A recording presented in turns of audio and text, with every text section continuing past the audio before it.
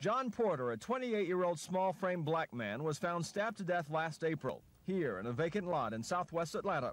Task force officials inspected the scene and body, but Porter was never added to their list.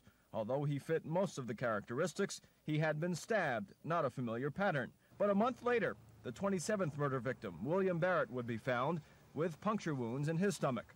Porter, though, remained just another homicide victim. However, today in court, his name was resurrected.